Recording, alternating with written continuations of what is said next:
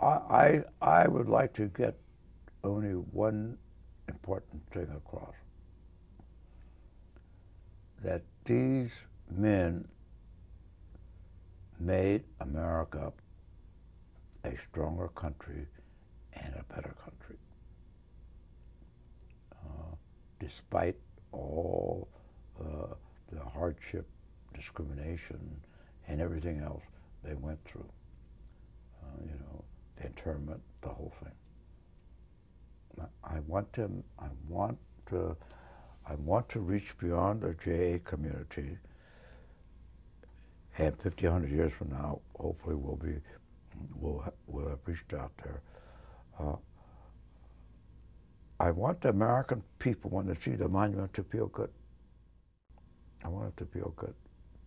That's why I deliberately and insisted upon the bill that went to the Senate, as well as the monument, says an American story,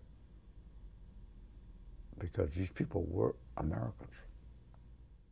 But if you could get across that the country is better and stronger for what these men did, and then bring the other things as part of the lesson to show that this is what they went through, despite all this, they did this.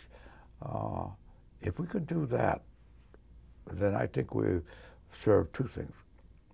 One, told the story that we want to tell. Second, make people feel good about America. And third, and feel like these people deserve to be honored. I think if we can get that message across, not only at the monument, but in the school, to the young people before their prejudices and hatreds are formed too strongly, then we will be doing our country a big favor.